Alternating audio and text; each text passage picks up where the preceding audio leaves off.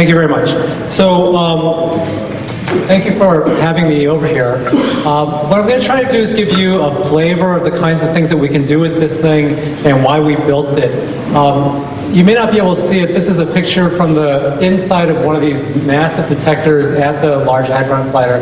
And what you can see here is a person actually standing. I don't know if you can all see it, but there's a person standing here in the middle of this detector. This is actually during the construction period, and this object is going to eventually get pulled all the way to the front of it. So it's going to cover the whole space. So to give you an idea, this is the border between France and Switzerland. What you can see up here is you're looking you can see some of the Alps in the background, and I'll just point to it. This is the Geneva airport. So it gives you a size and a scale. The red circle here is where the accelerator exists. So the accelerator is about, 27 or so kilometers in circumference. It's a very big device, and each of the what we call detectors sit at some of these intersection points, and that's what I'll be spending some time talking about. This is one of the components. This is actually a magnet that is being installed, and it was actually brought from one side of the site to the other on this very interesting truck. This truck is, I don't know, something like 30 independently actuated wheels to keep the thing level and so the thing will move. And this thing weighs tens of tons, this magnet. It's actually going over this site, and eventually it gets dropped down underneath the ground where it's going to sit for, it's about 300 feet under the ground. This shows you actually in some of the installations, you can see some people here working on it. And again, this is just to give you an idea of just the size of these type of experiments. So what I want to do is give you a little idea of why we actually built this thing. And so I'm going to kind of give you a primer on particle physics. So this thing, the Large Hadron Collider, is meant to, or built to actually study something we call particle physics. And the big questions that one can ask are, what are we made of? What things are actually, people have always been studying for a long time. What are the most fundamental things that make us up? And, you can go back all the way to the Greeks where they talked about the 4 basic elements, down to things like atoms, and we now know there are neutrons and particles and smaller than that. And so that's kind of one of the big basic questions. What are the most basic particles? And then something that may not be so obvious to you, but there are interactions between the particles which actually give rise to all the kinds of things that we know about today. So light, gravity, these are the forces that actually interact between particles, and they actually have big implications for how things work. A big question which you might have heard of is something, what is the origin of mass? Why do things have mass? Why do things interact with gravity? And one of the things that can be actually hopefully answered by this big machine is what is the origin of that? And finally, what I'm going to talk about today is what is dark matter. You might have heard this in the nomenclature. People talk about dark matter and dark energy. And what we hope is actually that this machine that we're building will actually answer some of that question, tell you exactly what that is. So let me start off by the 4 forces. When we go back to particle physics, we can actually describe all the things that are what we call forces in terms of 4 fundamental forces. And the forces that we talk about are gravity, the electromagnetic force, the strong and the weak. And they can be described relatively easily here. Gravity is probably one that you're most familiar with, and that's just basically what keeps this planet on the ground. Why do things fall down towards the center of the Earth? It's because there's this force called gravity.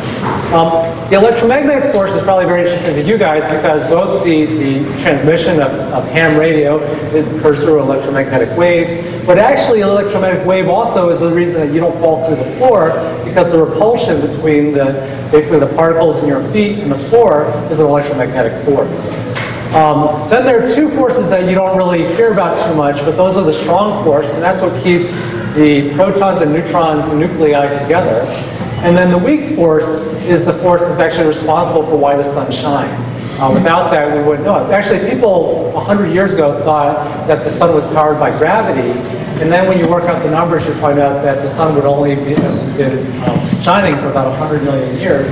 We believe the sun's been around for billions of years. So the other thing that we can discover with this big machine is actually trying to understand the structure of matter. And the way we now understand it is originally people thought about things called atoms. Then there were the nuclei, which is smaller still than the atoms. Nucleons are things like protons and neutrons, which are these dots here that you can see inside the nucleus. And now we believe that there are things called quarks, which the nucleons are made up of, and we're possibly even probing beyond that. Maybe there are things that are smaller than that. And the reason that we had to build these such large devices is in order to get down to and see things this small, we actually have to have things that are very, very energetic. And I'll talk about that in a second. So, ordinary matter that we know of is made up of, in general, 6 quarks. They have these very strange names, and I won't go through them, and 6 leptons. The leptons, probably you've heard about things like the electron. Well, there are actually 6 of them. Some of them are called neutrinos, and some of them are called electrons and muons. But that's what we believe is making up all of matter as we know it. And when I talk about matter as we know it, that is what we call ordinary matter.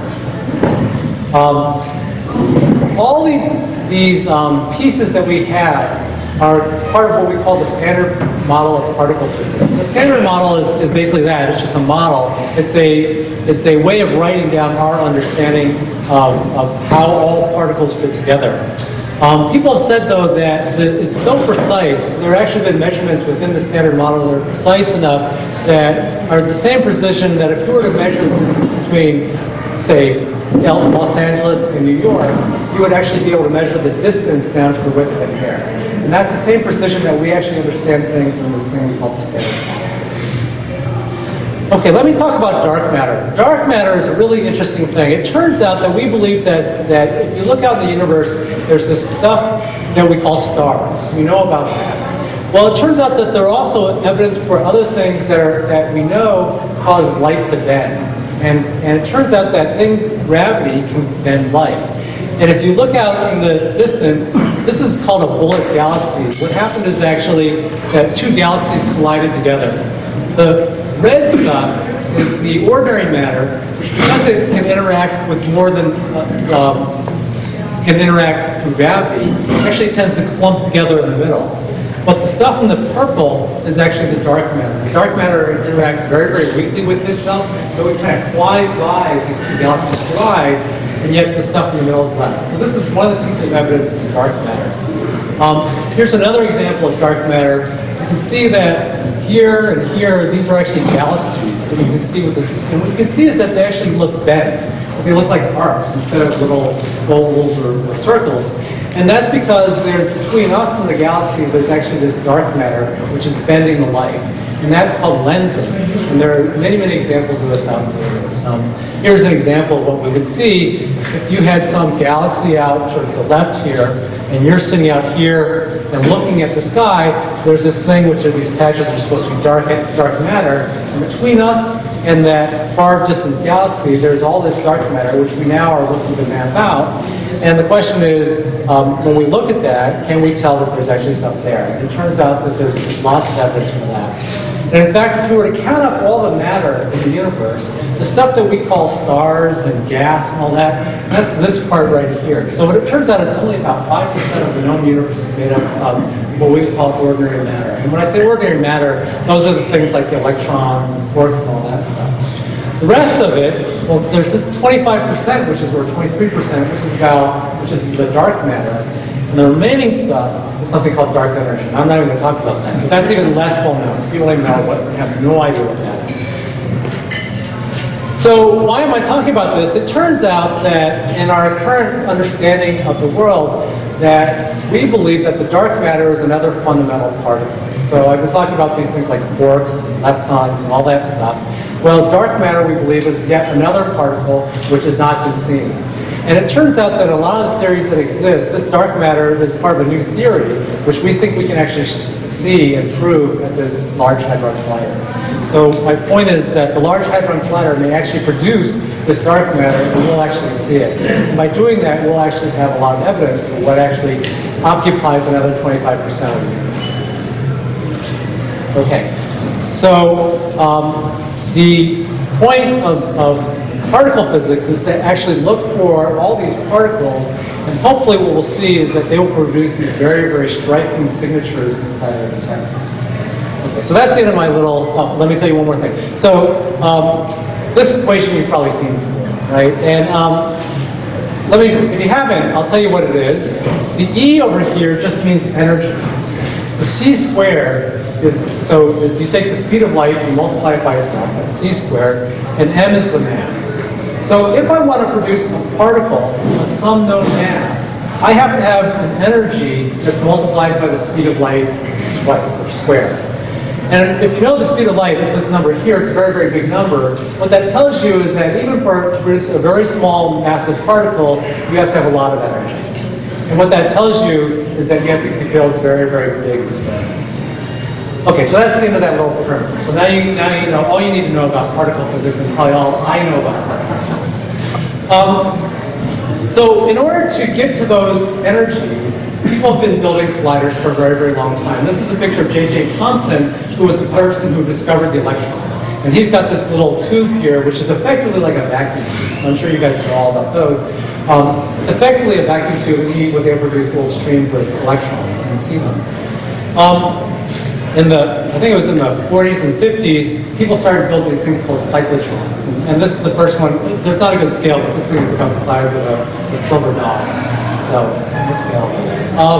In the 70s, we built even bigger accelerators. This is that Stanford Linear Accelerator. And to give you an idea of the size of this, I worked there when I was an undergraduate. This is a car down here. So it's a pretty big device, but it's not the biggest. In the 80s, if you ever go to Chicago, just outside Chicago in Batavia, there's an accelerator called Fermilab. This thing, I believe, if I remember, is about 3 miles in circumference. So if you want to see the size of a car, so this is a parking lot down here. It gives you an idea. Yeah. And now we're at the LHC. And the LHC, as I said before, this is the Geneva airport. This thing crosses the border. Well, actually, you can see it. This is the border between France and Switzerland. You can see, believe it or not, that it actually crosses the border many times, and that's just because, well, it's those French and Swiss, they couldn't just, the border is not straight, so it crosses the border. Okay, so this will give you kind of an idea of how long it's taking to come to fruition.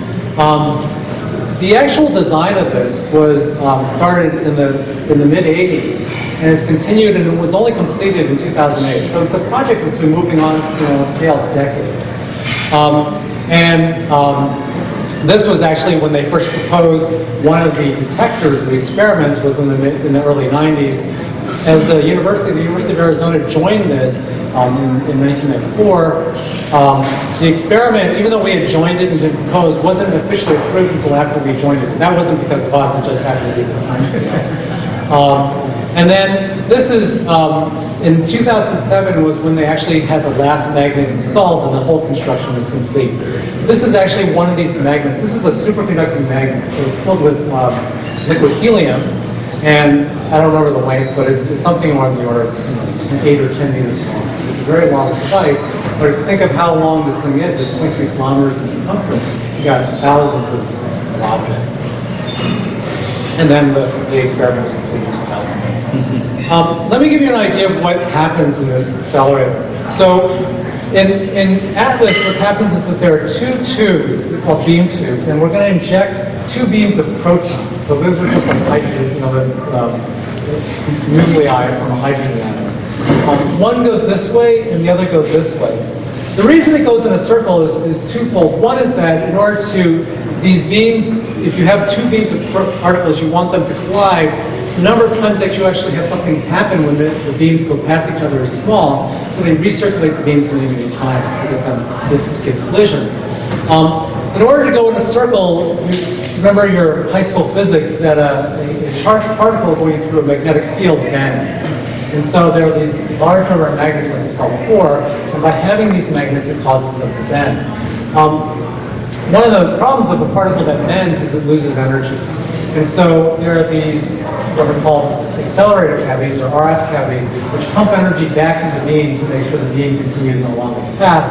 And then there are regions where the 2 beam pipes are brought together and the beams are allowed to collide, and that's called a detector. And so the collider, the big part of it is meant to just allow particles to go around in circles and hit each other. But then you want to find out what happened. And that's done in these detectors. So I'll show you a couple of pictures. This is, again, one of these magnets that's being installed. this is one of these big RF cameras. And so you have RF energy that's pumped into the beam, and basically the particles ride along it like they kind of surf along this RF wave. This shows you, it's a little bit of a movie, and it basically shows, as we zoom down into the underground cavern, remember this is about 100 meters underground, it's going to open up to show you what it looks like. And this is one of the detectors that sits inside this cavern. You can kind of see, it's made up, it's like an onion. There are various layers that compose it. And this is showing you what a person would look like as they walk along. It's going to zoom out, and you can again kind of see what the scale of this object is known. The person is right there. And here's the schematic model. I'll talk about it in a second. Again, it's kind of got an onion-like structure. And the reason for that is we're going to have these two beams collide, and we're going to have stuff coming out of it. We want to be able to identify what that stuff is, to then infer what took place at the collision point. And that's the goal of this. So here's actually what happens. This is a little movie of different types of particles going through a cross-section. So there's the beam pipe. This is an electron. And what happens, you can see that an electron comes through here, bends a little bit, and then splashes in here. This is a photon, and a photon doesn't leave any signature in here, but it splashes in here. A proton goes in the opposite direction of the electron because it's a different charge. It moves in this direction, splashes in the second part, and a neutron splashes, but it doesn't leave anything in here. And finally, this thing called a muon here goes up and reaches all the way to the outside. So I'm not going to go through all the details of that, but what that basically says is that if you have different types of particles, they interact differently in the detector. So by looking at the interaction detector, you can then infer what type of particle that was. And by knowing those particles, you can infer what took place in the interaction. So that's what the detector does.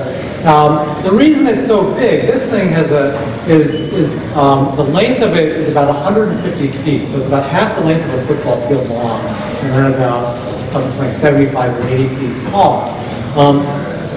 And the reason it has to be that big is because since the particles, the protons that are colliding have such large energies, it produces secondary particles which also have large energies. So to collect those particles, you need a very, very big thing. And this thing is called a detector.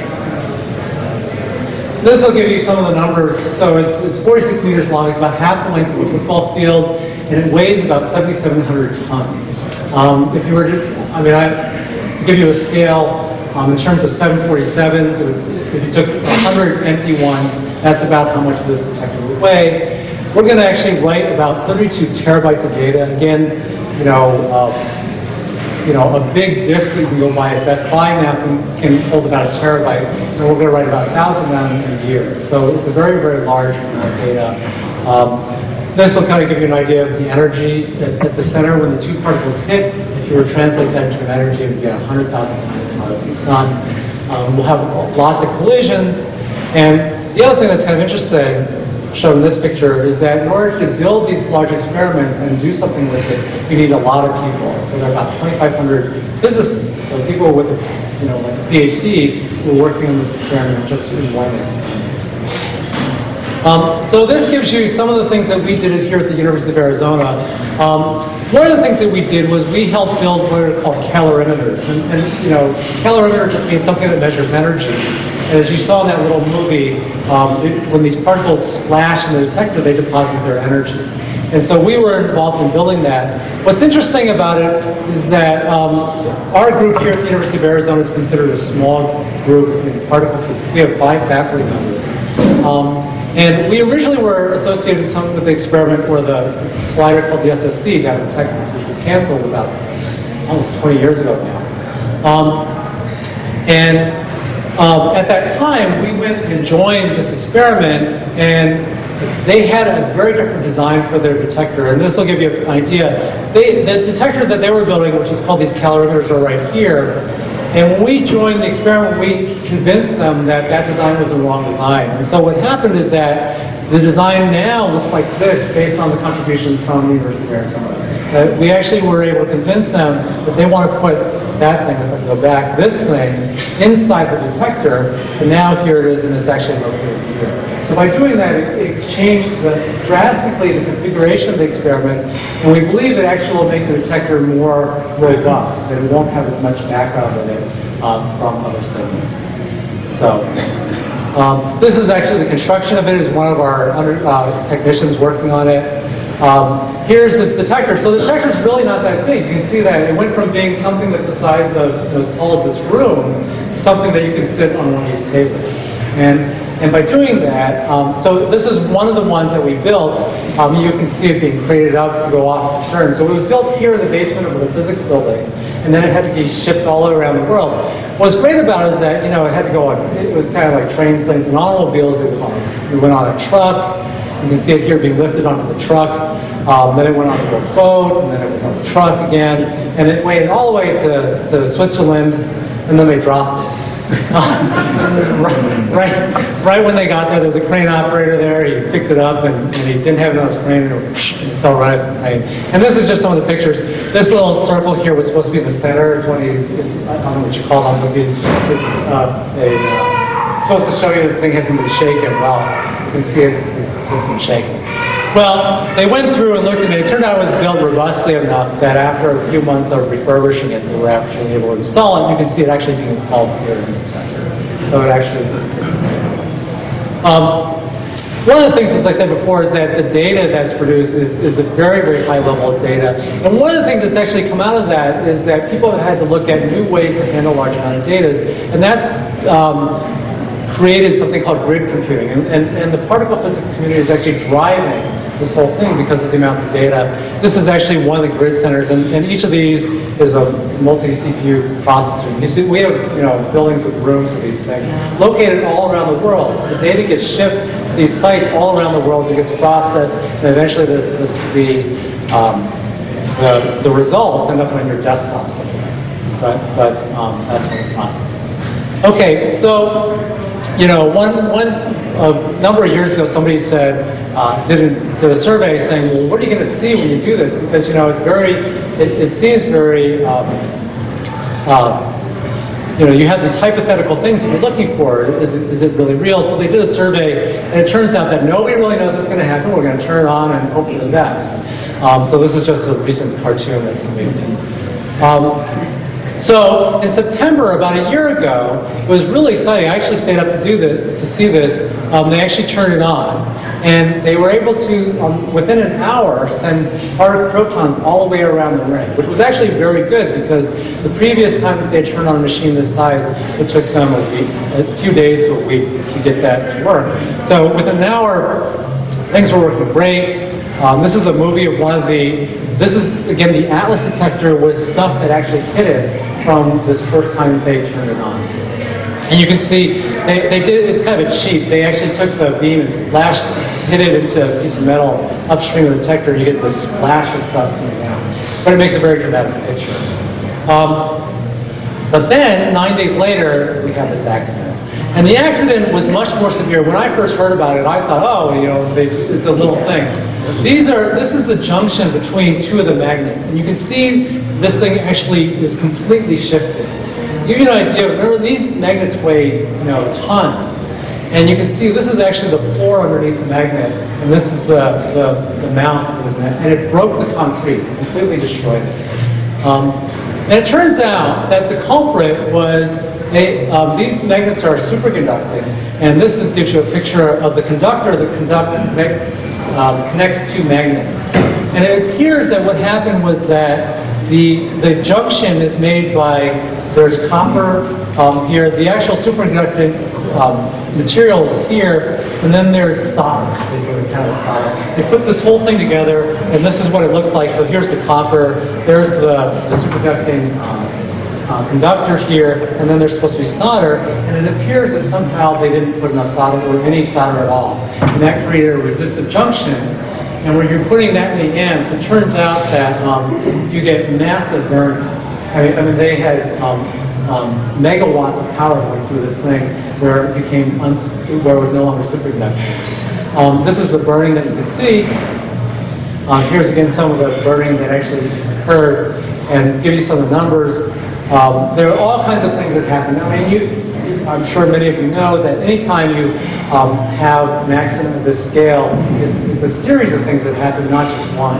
So in addition to the lack of solder, there was a detection system that was built into the magnets but not in the junctions. And then that protection system in the junctions, which they did have, was set about a factor of 3 or 4 too high. So it couldn't actually have seen the failure until well after it happened.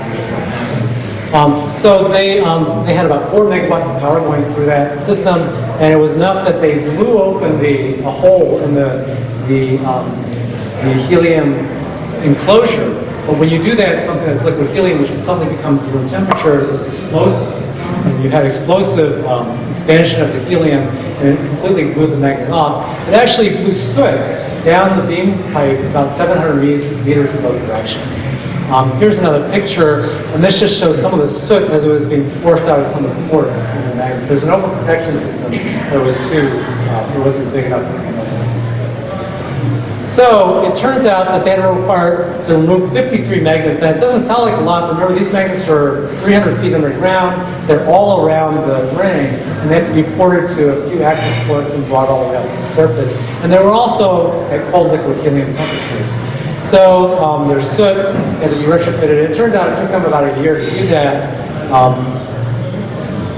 Here is one of the facility where they were actually testing and retrofitting the magnets. This gives you again the scale of the magnets. So here's a person, and here's one of the magnets in the process of being retrofitted. And here's one of the magnets after they had retrofitted. So they were able to repair it, and we actually, on November 23rd, they were actually able to have their first collision. So even after they started up, they only started putting beams in one direction. They actually had their first collisions just about 2 months ago now. And this is actually, I guess I forgot to turn on the sound, but this is the day that they actually had their first collisions. You can see people in the control room. And this is the very first event that they had where they actually had 2 colliding beams, and this was again on November 23rd. So this is 2 months ago.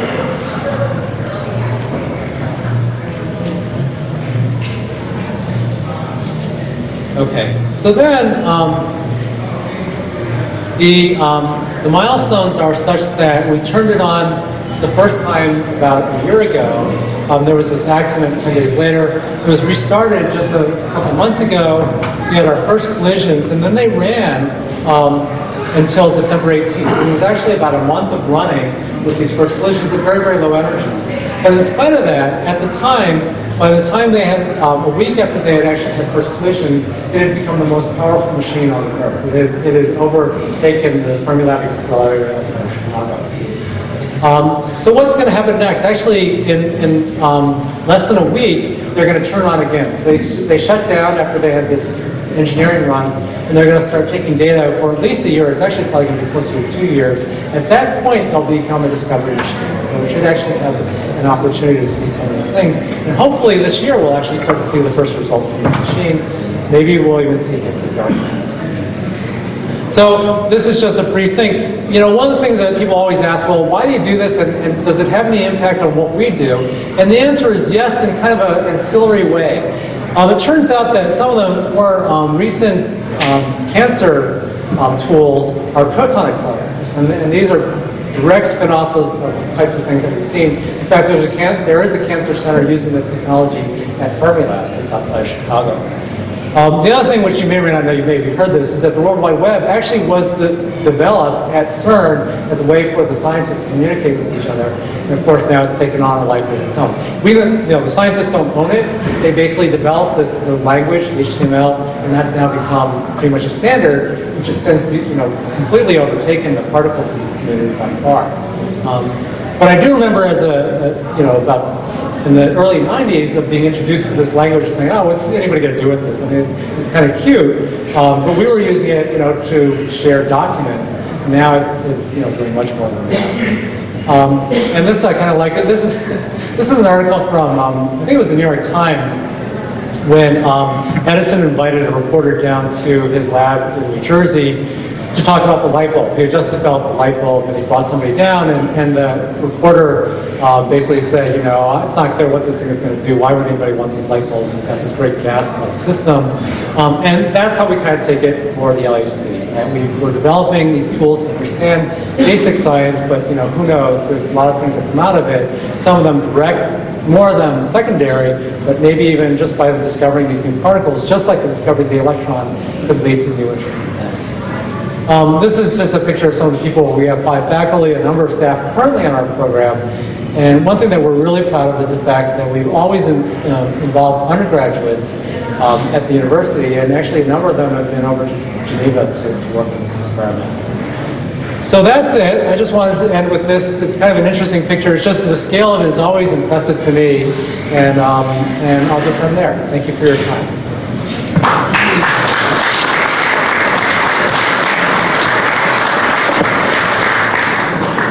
Yeah. The God particle, or is it the Higgs boson? That's right. So the question is the Higgs boson. Is that the only particle that they're expecting to isolate or to actually discover? No, actually, so the question was whether or not you could, there's something called the Higgs particle, which I didn't really talk about. Is that the only particle that we expect to see with this machine? And actually, no. The answer is there's a whole plethora of things that we hope to see. One of them is this dark matter particle, which could be a supersymmetric particle. And the Higgs particle is another particle, and that's the one we believe is responsible for why things have mass. If supersymmetry exists, this dark matter candidate, then we would actually see a whole plethora of new types of particles. Yeah. Is any of this data that the collider collects going to be offered up through the Planck system? Through the Point system? I don't believe so. So the question was, is any of the data going to be offered up through the point system? The Berkeley open-off infrastructure for network. Yeah, so no. Typically what happens, there are very different scientific communities. So the astronomy community, for instance, is very much into open data, where they'll share all the data, they'll show you where all the stars are. The particle physics community isn't necessarily a closed community, but often there are a couple interesting aspects of particle physics. One is just the size of the data.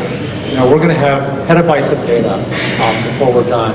And then the other thing, which is more kind of a cultural thing, is that in order to analyze the data, there's a very, very detailed process of doing that, including all this software which has been developed to actually read back the data. And it requires a huge amount of overhead. In fact, I still don't even understand it, the software. So it's mostly because of cultural reasons that's really not offered up for people to look at themselves. But there's no real underlying reason why we don't. It's just that culturally we've never really done it. Well, not so much as to look at the data, but to process the data in a grid computing atmosphere.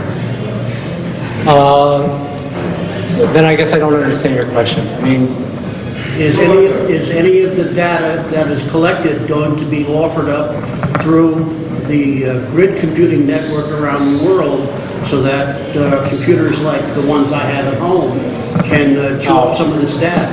Yeah, no, the grids that people are using are actually basically systems that are either at national labs or big university systems. So, and there's no particularly, well, the reason is because, again, it's running very, not proprietary, but our own version of software. And so each of the systems has to have that software system installed. And that system has a very, very large database and a very, very large software infrastructure, which turns out has a lot of overhead to actually install. You can't just take a package and tar it and install it. It turns out there's a lot of stuff that goes on behind the scenes that has to work. It's because we're particularly bad at managing software that it happens that way. It's not because we want people to not have access to the data.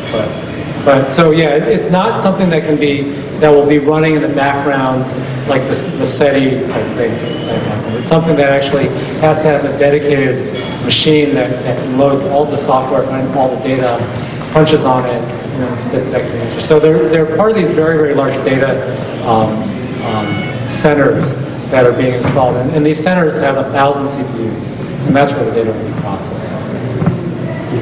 Okay, thank you. Yeah. I got a question about helium. Helium at one time was considered a strategic source, or strategic, what do you call it? Resource? Resource, yeah. At multiple kilometers wide, how is this thing going to guarantee its helium source? So that's a good question. So the question is, we use a lot of helium, and how are we going to guarantee it? There are two things. First of all, helium is mined, which you may probably know. So you can't just collect it from the atmosphere or something. So you're right. There's a limited supply of helium out there. In fact, one of the delays in getting the thing started was actually getting enough helium because there was so much helium in the system. The helium actually is recirculated. So the actual usage of helium, and I don't know what the exact number is relatively low as long as they don't have an accident like they did. When they have an accident like they did, they lose a lot of helium in the atmosphere. But once they have purchased the helium for the system, it's a closed loop system, and it's recirculated, it's liquefied. So they have a big helium liquefaction plant on site. I have seen those drawings that depict the I'm sorry. true circle, and some that depict it as an ellipse. Which is it? I'm sorry, I didn't quite hear. Some drawings show it as a circle, true circle, and some drawings show it as possibly an ellipse. Oh, you mean the collider? Whether the collider is it's a circle. True circle. It's a first product, yeah. I mean, obviously it's going to have some deep, but it's basically a circle. And then some other drawings show it as a tilt. Yeah. It's a tilt, a 400-foot tilt. And my question is, if it's tilted, the question is why? Oh, the tilt, and I can't remember how much of a tilt it is. I believe that's correct, that there is a tilt. The problem is that if you look at where it goes, the thing actually goes underneath the Jura Mountains. The collider goes across the border between France and Switzerland, but also goes over the mountains. And at some point, if you get too below the mountains, you actually start hitting water and things like that. So I'm not positive, but I believe that the reason that it has some sort of inclination is basically because of that. But I'm not actually positive about that. Yeah. Is there any reason why you use helium, liquid helium instead of liquid nitrogen?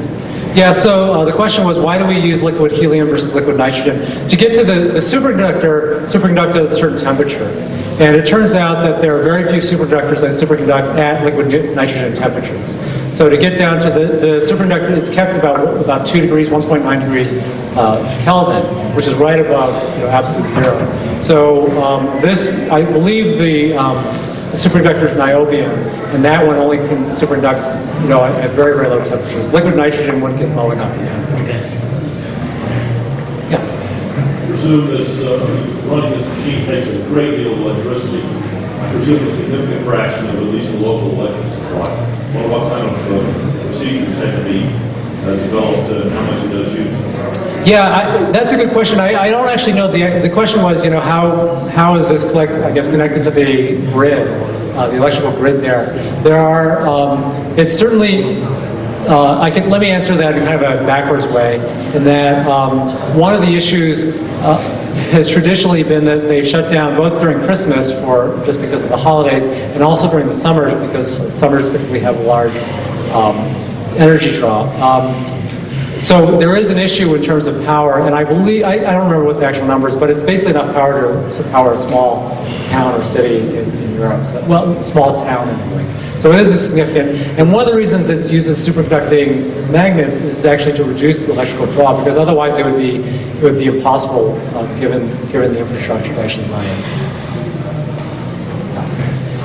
How do the detectors discern from events happening outside the grid, so to speak? So that's a very good question. You know, even at 100 meters, so the question is, how do you discern that basically the events are happening from the collisions as opposed to something else, right? And it turns out because it's so big, it's actually bombarded by cosmic rays all the time. So we actually see a large flux of cosmic rays, and when there was no beam, those cosmic rays were actually used to help see whether the detector was working. So we could actually see cosmic rays coming into the detector, and there are lots of pictures of things like that. The first way that you know that it's actually happening from the beam is we know when the two beams are going to hit each other. And so the events are usually timed such that we only open up our gates and trigger the events during collision times. So that reduces, you know, some of the rate from cosmic rays. The other thing is that cosmic rays in general, those events don't point back to where the collisions happen. And most of the events from our detectors will. But there are times when we'll have a real event which overlaps with a real cosmic ray. And in those cases, we have to use other tricks, which are just kind of tricks of software and analysis to get rid of those things from the. But yeah, there actually are a problem. Yeah. When you feed the circle path with whatever particles are being sent in, do you send a steady stream of these, or do you break it down to like one or two? No, that's a great question. So the question was, what are we sending through? So first of all, we're sending protons. So how do you make protons? Well, basically what you do is take a bunch of helium gas, hydrogen gas, and strip off the electrons, and that's easy to do, and then you have protons. So you send protons one way and protons the other way, and they're sent in bunches, and I don't remember the exact numbers, but there are bunches of protons, and there'll be hundreds of bunches located throughout the ring going in one direction, and hundreds of bunches going the other way. And these bunches will be timed so they collide at these interaction points every few nanoseconds, actually. So the rate of them is actually going to be very high. In that regard, how do you control so that the collision will actually happen inside one of the detectors? So in order to make sure that the two bunches collide inside the detectors, the bunches are kept going around by these RF cavities, these RF generators. And those RF generators have a well-defined timing structure. And so that timing structure, and I forget what the range is timed so that a bunch is basically being pushed along one of the crests of these RF waves. And so by the fact that you have some going this way and some this way, you can actually time that very easily to make sure they collide at the right points. The other thing which I didn't say, there are actually two separate tubes. For one tube goes this way and the other tube goes the other way. Those tubes only intersect at where the detectors are. Otherwise, they're actually separate vacuum tubes in each direction. What's the reason for the use of the superconducting magnets? Attention to the magnetic field. So the question was, why do we use these superconducting magnets? The magnetic field inside is, I believe it's 12 Tesla. That's a huge magnetic field. The magnetic field, for instance, from the Earth's atmosphere is about half a Gauss. So that's, a Tesla is 10,000 Gauss. So it's orders of magnitude stronger than the Earth's magnetic field. And some of the strongest magnets that have ever been built are about 100 Tesla or something like that. In order to get to those fields, you have to have a huge amount of current running through the magnets. And the only way you can keep the currents going without having immense amounts of power is to make them superconducting, to reduce the resistance. So that's basically why.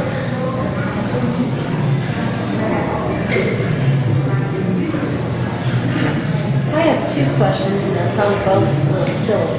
If you've got two tubes, one going in each direction, and you've got the collider chamber, whatever you call it, and they come in from the opposite directions, how do you make sure that once they go into this chamber, they continue, the guys coming from this way don't go up the wrong tube? Oh, that's a very good question. So the question is, you have these two tubes that intersect, and how do you make sure they go, each one's going in the right tube? They actually intersect not completely head-on, but at a slight angle. And so when they intersect, they more or less hit an angle, but one of them's already heading in that direction, the other one's heading in this direction. So they're actually heading down the two separate tubes separately. And then, I'm sorry, you had a second question. And the other question was regarding a slide you showed earlier in the presentation about something being, I think it was like 100 times or 1,000 times hotter than the sun. Right. How do they contain that heat? The question, no, that was a great question. So one of the things I said was that if you were to take the energy of these two protons hitting, that would be equivalent to a temperature of about 100,000 times the heat of the temperature of the sun. Well, there's not exactly a lie, but there's a difference between temperature and heat. So, but that just means that these two particles have enough energy that if you were to convert that energy into a temperature, that would give a very, very high temperature. But heat is really kind of a cumulative thing of lots of them. And you don't have enough protons to make up a sun. So you just have very few protons, relatively speaking, hitting each other. So only at the interaction point. Another way of saying that the total energy of each particle is very, very high, but the total energy is equivalent to the energy of, say, for instance, mosquitoes flying. I mean, it's very little total real energy in terms of, and that's what you would think of as heat. So there's not a lot of heat. It's just, if you would take that energy and convert it to a temperature, that's what we're doing. What's the probability of this? We're excited, we're celebrating lots of protons. What percent of protons? I'm sorry, I missed the last one. We celebrate bursts of protons. Protons are very big and have a lot of space. What percentage of this do you have? Oh, you mean what percentage of the times you... Yeah, the probability of collision is actually very, very low. We measured it in cross-section. I don't remember the number offhand. But and I forget the real numbers. But effectively, that every time there's a crossing of these two beams, there's kind of a probability of a few of those protons. And there are, I don't remember the exact numbers, but billions of protons, say, for instance, that are in each bunch or whatever it is. And only a few of them will interact. So there's very low probability of, even with those bunches, of one interaction. But what happens is, because we have so many bunches crossing all at once, you can have, at any given time, when you trigger, you're going to have, on average, a few events actually occurring at the same time. And one of the hard parts is actually figuring out, if there are more than one interaction at the same time, what they all get from. But the interaction probability is actually very low, and that's why you have so many bunches and so many particles. Yeah, you do. What else can you pump through the tube besides protons? The question is, what else can you put through the collider? It's actually a very interesting thing, and it's a great question, because for what we're doing, we want to have very, very fundamental interactions, and so we just have these protons hitting. But you can actually look at collisions of all kinds of different things. So they'll be putting things like gold atoms and lead atoms and other heavier atoms colliding together. And that gives you a lot of information about the structure of nuclear material. So that's actually something that's been very interesting. It's actually not the field that I'm interested in, but so nuclear physicists are often interested in those types of interactions. And there's an experiment, not our experiment, but another experiment, which is meant to actually look at those types of interactions. So there are other detectors? Right, so I didn't quite show it, but this is just one of the detectors. There are basically four main detectors. Two of them, one of them is called the Atlas detector, is the one I described. The other one is called the CMS detector, is very similar to the one I have shown. And there are two other detectors. One of them, called the Alice detector, is meant for exactly that, for looking at collisions of heavier nuclei. After they're done analyzing all the data for the year, how are they going to apply that to space as a whole? So the question is, how would you, after you look at all the data, how would you apply it to space as a whole? The point about it is that what people have some very interesting theories of what the world looks like as you get. One of the questions you might have, maybe it's not rattling around in your head right now, but one of the questions you could have is, what really happened if there was a Big Bang? What did it look like at the very, very beginning? And a lot of those particles that were produced have never been seen again, because you need these very, very high energies to produce them. After they're produced, because they're so heavy, they almost decay right away to other particles, and you never see those very, very fundamental, prehistoric particles. So this thing actually should be able to produce some of those particles, and from that we would actually be able to validate basically what the world looked like a very, very long time ago. physicists currently envisioning the need for an even larger accelerator?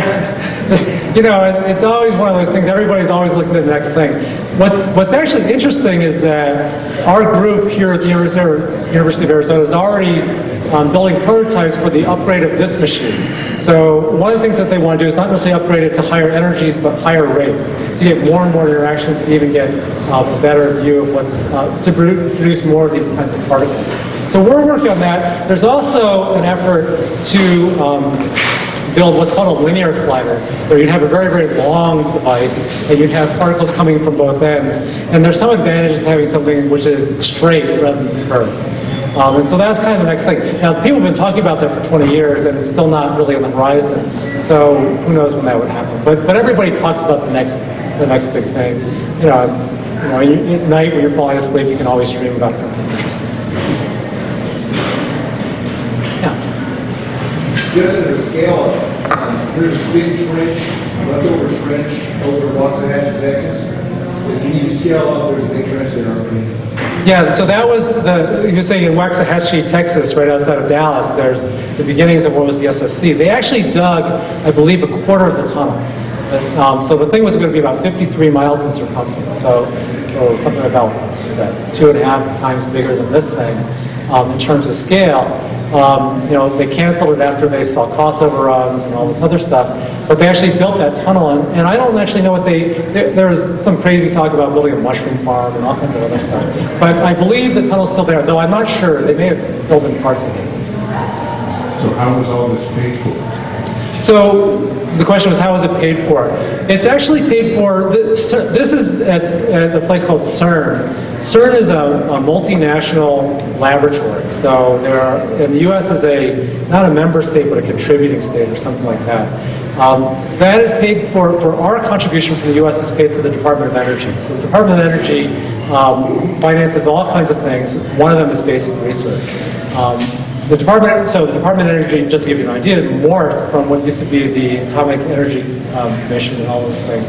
So that unit was the one that financed all the nuclear energy and atomic bomb development that started in World War II, and it's morphed into what we have now. So the particle physics contribution of the whole Department of Energy is actually a very, very small fraction, but that's how a lot of this is funded from us.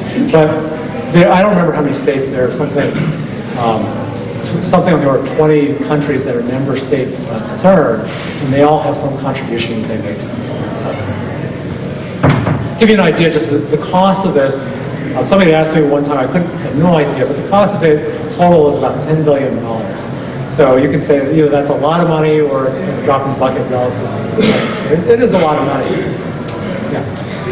Why is there only one colliding chamber in there, and why did they make it in a circle instead of in a straight line? So the question was, why is there only one collision? There actually are 4 different sections where there are collisions happening. And that, why you have 4 versus 10 is really a function of civil construction. How many of these places can you build on the ground that you can afford, and also how many experiments can you think of that you would want to put down there. And so there are actually, I think, a few more than 4, but 4 is really the big number of big chambers.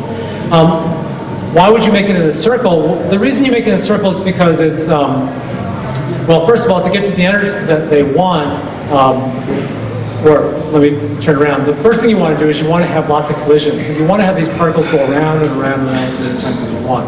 And so that gives rise to the circle. But in order to make sure that you don't lose too much energy, you have to make the circle really big. Something that's straight, the amount of energy loss is much smaller than if it goes in a circle. So that's why you would build something straight. But then in order to get the energy that we want, you would have to make it much bigger, much longer.